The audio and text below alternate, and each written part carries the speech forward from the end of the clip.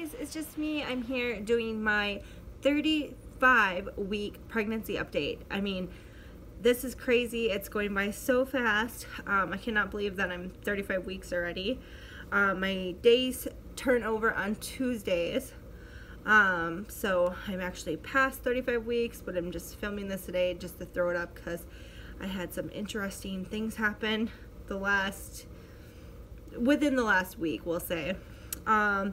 So anyways, I had a doctor's appointment last Thursday, and I thought they were going to do my strep B test, but they did not because I was not 35 weeks yet. So I'm actually have an appointment scheduled on Thursday, and they will do it there and then.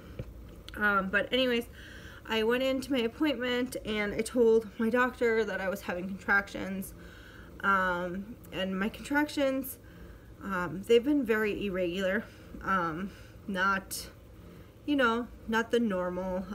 Obviously I'm not to that point yet where they would be coming every couple of minutes because I'm not in labor.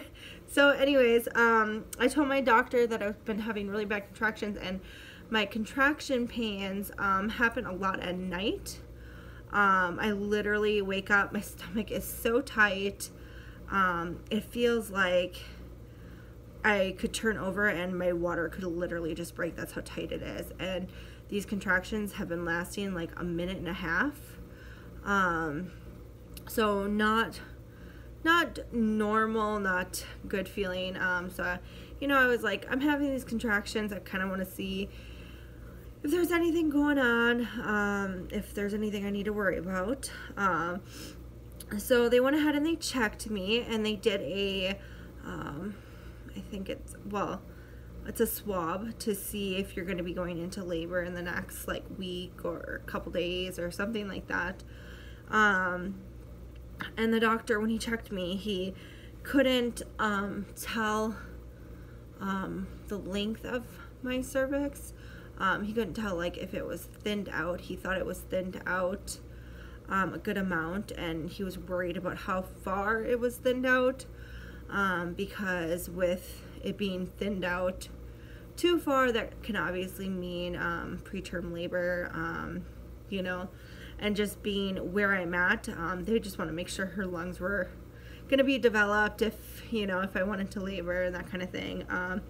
So he did the swab, and he sent me into labor and delivery to have me hooked up, and they hooked me up for about an hour and a half, and then they did an ultrasound to see how far I was thinned out.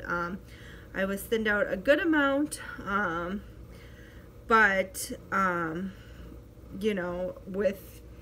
with how far I am, he's like, well, we can let it go, and now if you start having some serious contractions again, obviously we would just like to do a steroid shot just in case her lungs are not developed, just as a precaution, and that kind of thing. So